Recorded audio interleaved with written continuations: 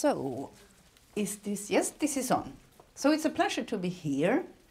And I usually speak a bit too fast, so if you think that, so just tell it to me. I have a combination position, so I work both as a clinician, as a senior consultant at the Department of Endocrinology, Metabolism and Diabetes at the Karolinska Hospital. And then I work with research at the Rolf Luft Research Center. I graduated from the medical faculty at Uppsala University. And that is also from there where I got the specialty in internal medicine, and then I did the training for becoming an endocrinologist here. My thesis work was done at the Department of Medical Cell Biology at Uppsala University. And now I will just stay to this research part, but you will see that my research is very, what we said, you go from bench to bedside. So it's very clinically oriented. And we shall here just concentrate on these C and D panels. During my thesis work, there came an article where they have shown that serum from patients with amyotrophic lateral sclerosis or Lou Gehrig's disease had something that affected calcium currents. And as you know, calcium is very important for a lot of cellular functions, including insulin secretion from the beta cell. And they saw that they got differences in the calcium current, and it was IgG mediated. So I thought that, okay, if I take serum from newly diagnosed type 1 diabetic patients, type 1 diabetes is an autoimmune disorder, and then I take serum from healthy blood donors, and I isolated primary beta cells, incubated them in the culture medium together with either this diabetic serum or the healthy control serum. And here is recordings using the patch clamp technique when you look at it's single current recordings from calcium channels. And the downward reflections indicates when the channel is open. You know that the concentration of calcium is very low inside the cell and high outside. That means that calcium is a very good messenger. And it has to be totally very well controlled. So in the normal serum, you can see that the openings are like that, but look what happens when you have type 1 diabetic serum. There are so many more openings. And what happens that? Of course, the cells are exposed to much more calcium. And what happened? They ran into apoptosis. Then I took serum I collected both from children and adults, from a Swedish material, from a Finnish material, as type 1 diabetes has the highest incidence in Finland. Nobody knows why. These are Caucasian population to the majority. So then I wanted some other ethnic background, and then as we in our laboratory, we have collaboration with Diabetes Research Institute in Miami, with Singapore and with South Korea. So we have the possibility to do a lot. So then I got a material with serum from Miami. And there it's really a mixed population because they have a lot of Hispanics there. And I could find that in all these, from the different parts, from 3 different countries, I could see that there were sera that gave this higher activity of the voltage-gated calcium channel. Then came a work that took several years, and you can summarize it in one slide. And this is usually what it is. You spend hours, days, weeks, years and work, and then you can summarize it in one slide. Because what was the question? Of course, I want to say, what is it in the serum that gives the effect? So then came this gigantic work, where the serum was fractionated, the bioassay testing the effect on the calcium on the primary beta cells. And finally, we found one fraction, and we could very surprisingly see that it was apolipoprotein C3. Apolipoprotein C3 is a 79 amino acid polypeptide. It's mainly produced in the liver. It's well known within the field of cardiovascular research because it gives hypertriglyceridemia. It's pro-inflammatory, so it induces arteriosclerosis. It's found on mainly bound to VLDL, LDL, and HDL. And here they have shown the structure of ApoC3, and this is actually my teacher from clinical chemistry, Gunilla Olivekrona, who is behind this work. So you know, behave well when you are going to the medical school. You never know when you have to face your teachers again. Of course, then I wanted to see, how is it with the serum? And then I could see that the type 1 diabetic serum indeed contained more ApoC3. Doing research is like being a defense attorney. You always have to try to find proofs to see that your results are really true. So what I did was that I took ApoC3, incubated cells with just the vehicle that I have dissolved ApoC3 in, and here I looked at whole cell calcium currents, and you can see that cells exposed to ApoC3 gave a higher activity of the voltage-gated calcium channels. Then what I did was that I took, again, isolated primary beta cells, incubated them with a diabetic sera, but together with an antibody against ApoC3. And I took ApoC3 together with an antibody against ApoC3 to see, do I really prevent the apoptosis? Do I really prevent the pathological increase in intracellular calcium? And I did. So instead of having dead cells, I have totally normal cells. But these were all in vitro data. And you know, in vitro data, then you are looking at one small player in the whole game. So I wanted to do some in vivo studies. And of course, doing it in human beings. A human being can be born with type 1 diabetes. They can be 100 years when they have the onset of disease. So we have a model for BB, called the BB rat. And the diabetes-prone BB rats develop type 1 diabetes, and it's very human-like, at the age of around 60 plus minus a couple of days. And of course, that's a perfect model to test, because then you have the time to do some preventions or treatments to see what you have the effect. So then I had these rats, and we have an own breeding of it. And of course, I had to really check first, is this a suitable really model for the type 1 diabetic serum? Because there is a lot of species differences. So I could see that, yes, before they turned on to become diabetic, their sera interfere with the calcium handling. I got the impaired insulin secretion and a reduced cell viability, exactly what I saw with the human type 1 diabetic serum. And then I did again the test with giving the blocking antibody, and I could see that, okay, I got rid of the effect there. And as the human type 1 diabetic serum, the pre-diabetic BB rats also have increased ApoC3. So of course, then I wanted to say this, how can I just reduce the ApoC3 to see if there is an effect?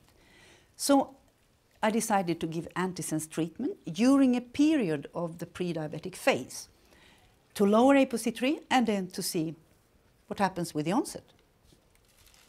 And the antisense treatment is that you have DNA, you turn it into mRNA, and then you have the protein. But here, the antisense is blocking, so you don't get the translation. The antisense was given with an injection, an IP injection, twice per week, because I didn't want to totally diminish. I just wanted to lower the ApoC3. And what happened? Do you think I would stand here if it said nothing happened? No. First, of course, I took it because the treatment was from day 12 to day 40. Then it's 20 days before I expect the onset. And at day 40, when the treatment was over, I checked, took a serum sample, and so indeed I have really decreased with the antisense. I have decreased but not abolished ApoC3. And here is the Kaplan-Meier survival curve. Here is 100% healthy rats. And as a control, I used an inactive, what we call the scrambled antisense. And here are the control rats giving the inactive antisense, and they become diabetic, as I said, around 60 days. And here are these ones treated with the antisense. And remember, it was only from 12 to 40 days. Yes, this phase during the pre-diabetic. And if you convert it, the lifespan of a rat to a human, this delayed the onset of disease by about 7 years. And there are several pathways known to regulate ApoC3. And from the point of view of diabetes, it's very interesting to see that insulin reduces. And of course, what do you have in type 1 diabetes? You have a lack of insulin. So that's the really natural thing why you have an increase in ApoC3. But very interesting, also insulin resistance, what you see in type 2, in a lot of type 2 diabetic patients, especially those one with had a combination with obesity, you have an insulin. It's like the gene also feels that there is a resistance also in the gene to respond to insulin. So then came the next question, is ApoC3 present in the islets? There were no data on this. So what we did was that we took islets from normal rats, and here in this experiment there were over 1,000 islets. Then we dispersed them into cells. And then you can do a cell sorting called FACS, fluorescence activated cell sorter. And then we looked at the expression of ApoC3. And here you can see the total when you looked at all the cells. And then, you know, cells have autofluorescence, and that's the way how you can sort them. And we could identify that not only in the beta cells, but we have in the alpha cells. Now there are other cell types too, delta cells, but they are so few, so we cannot really discriminate them here. But we could see that indeed there is ApoC3 in the islet. And then we have the question now when we went into type 2 diabetes. We have insulin resistance, beta cell failure. These are the two major components of the pathogenesis to get type 2 diabetes. Is there a link here? We have a model in the lab called the OB mice. And the reason why these mice become obese and hyperinsulinemic and diabetic is because they are lacking leptin. So here is a normal OB lean mice, and here is a fat or not one. There are several mice in this. And here you have the OB. And you can see by time they gain weight, and they become hyperglycemic, becoming diabetic, and they have a hyperinsulinemia. So I wanted to see, what about ApoC3 within the islets, as I now knew that there are ApoC3. So here you can see, here they are starting to become hyperglycemic. You can see that there is a parallel increase within the islet of ApoC3 as diabetes is developing. Of course, now you already know, now you can follow my research experiments. So now you say, why don't you treat them with antisense? So of course I did. And here I treated them with antisense, and you can see the liver expression is really lower, and so was the serum levels of ApoC3. And here you can see that here you have those one treated with the inactive antisense. They are becoming as obese as before, and they are having as bad glucose tolerance tests as the normal ones have. But those ones where the ApoC3 was not allowed to increase had a normal, because they are growing, so they should increase in weight, but that's a normal weight gain, and they have a normal glucose tolerance test. In our lab, we have developed a fantastic technique that we transplant islets to the anterior chamber of the eye. And the idea came from Per-Olof Berggren, who said that if you can look out from the eye, you must be able to look in. And we have a lot of microscopical systems in our lab. Because, you know, normally when they isolate or transplant islets into humans, they isolate the islets and they inject them into the portal vein to get it into the liver. And what happens immediately when you inject the islets into the portal vein is that you get the so-called IBMIR effect, the instant blood-mediated inflammatory reactions. Because the blood realizes, what are these islets doing in my blood? So they destroy them. So of course it's not a very good site to place them into the liver, as you kill about 70 to 80% directly of the islets. And that's well known among all transplantation surgeons, so it's nothing new. So then we said that, okay, you can look in, you can look out. And what you do is that you isolate islets. Then, of course, you anesthetize the animal, and we have done it in rats, mice, non-primate humans, and the first human is also transplanted in Basel in collaboration with us in July 2016. Then you just make a small, small incision and inject the islets slowly, and the patient or the animals is lying down, so by gravity the islets are attached to the iris. Then you can longitudinally, non-invasively, at single cell level study these islets. You can do metabolic transplants where you give islets to cure diabetes, or you can just give islets to see what is happening. And of course you can directly realize, what is this good for? For example, if a drug company wants to test a drug, it's very good. You can directly study what is happening. And you can put other tissues too. We have put liver, we have put fat, even parathyroid glands. And you know, parathyroid cells cannot be grown anywhere else. But we have put them in the eyes, and you can use it. So there is a lot of things you can do.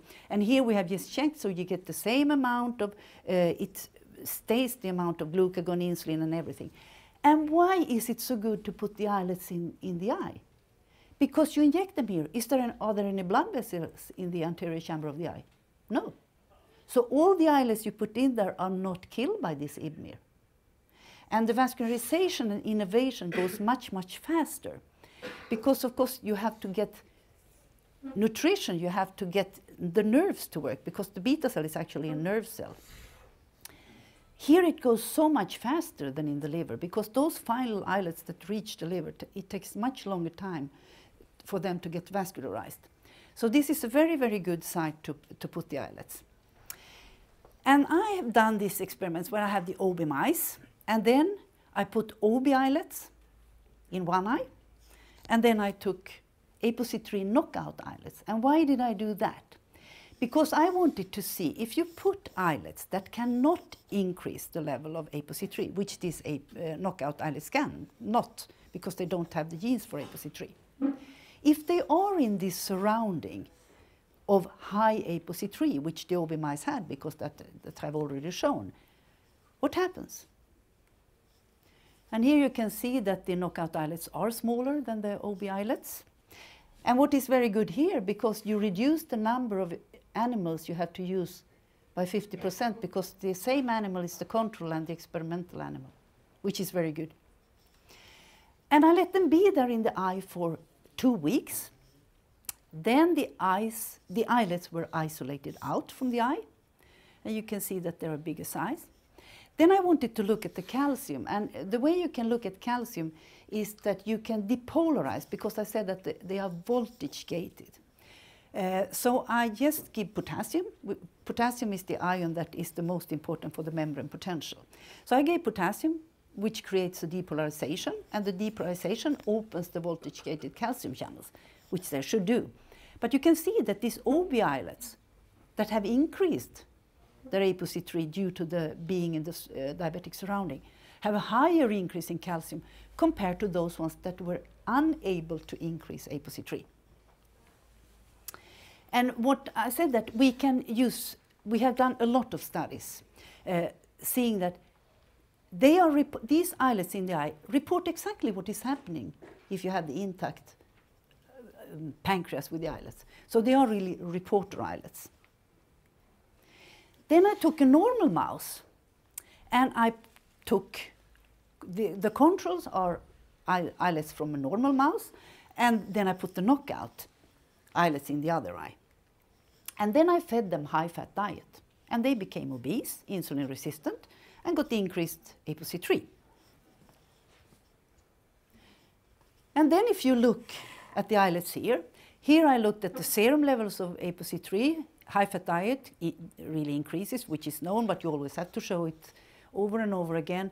And the expression within the islets is also increased in this normal mouse. Here are studies done in the intact living animal, non-invasive. We put them to sleep.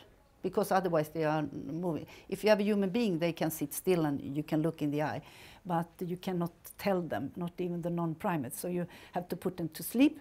And you can see that already after 3 months, the islets were bigger in those ones where you could increase the ApoC3. But these ApoC3 knockout islets remained the same size. Then we injected Texas Red to look at the blood flow, and these vessels are larger, and so the density of the vessel is higher. Then if you label dextran with Texas Red and inject it, and look after 72 hours, when the remnants of the labeled dextran is phagocytized by the macrophages, you can see that, or you cannot because it's too small, but you have to believe me that in the control islets there are more labeled, red labeled from the Texas Red, or from the digested remnants of the Texas Red labeled dextran. So there are more macrophages. What is this indication of? Inflammation. Why do I think that this is important? Well, Mother Nature already shown that. Here you have, they are siblings. It's over 90 years in between this, because this girl here is still a girl, but she's 104 years old. Because sometimes you should look at the things, and what they did here, they started to look in a group of that, why are some people getting not only very old, and they took 100 years, not very old, but staying so healthy. And they started to scrutinize them from back and side and up and down and whatever. And what did they find in these ones? These people were born with a heterozygous null mutation. So lifelong they have only been having 50% of the so-called normal ApoC3 levels. And that gave them a favorable lipid profile. They were very healthy from the cardiovascular point of view. They've had an increased insulin sensitivity, lower blood pressure, and that meant that they live longer. And this had been reported in several studies from Greece, and last year it came a very gigantic study from Copenhagen in Denmark, where they have looked at this, a prospective study where they have really checked that ApoC3 is a very high risk factor for type 2 diabetes and cardiovascular disorders. So now I took away the question mark and said that ApoC3, I say, is a link. I don't say it's the link, because probably there are different. Because as you know, if you look here, there are non-homozygotic twins here, so all of us look different. There is hardly, because they say, how can we solve cancer? There are always several different causes. Here is one. Maybe in one person it's very important. Maybe in others you have to have maybe a couple of different risk factors. But absolutely ApoC3 is a risk factor. So I say ApoC3 is a bad guy. But you know, you have to have ApoC3, but not too much. And I think through evolution, even Mother Nature makes failures sometimes, that we have too high levels left of ApoC3. All of us should have dreams, and I have a dream, and that is to permanently lower ApoC3 in a safe way.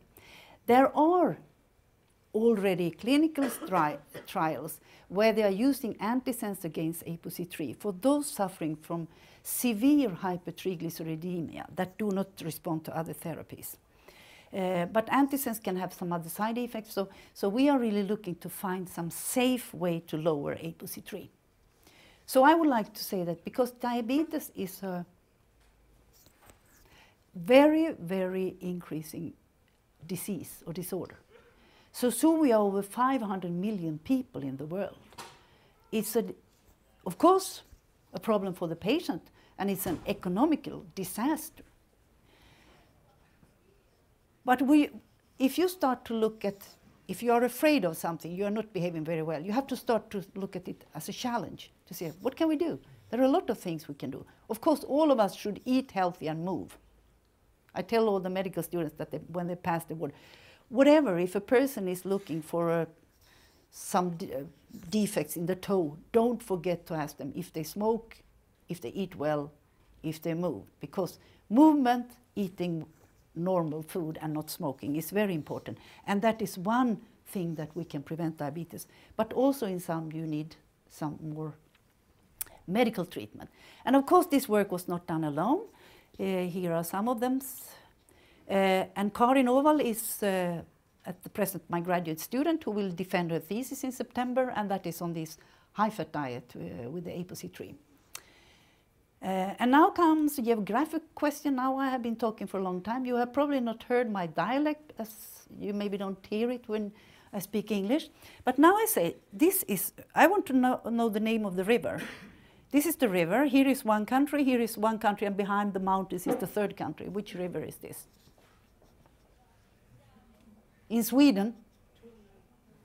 What did you say? Tornälv, exactly. This is my home country, so here is where I learned to swim. It's a very streamy water, so it's very easy to swim one direction, but we had to swim both directions, so you become a good swimmer if you have to go to the swim school in the Torne River. So here is Sweden, here is Finland, and this island belongs to Finland, and behind the mountains is Russia. So, this was what I wanted to say.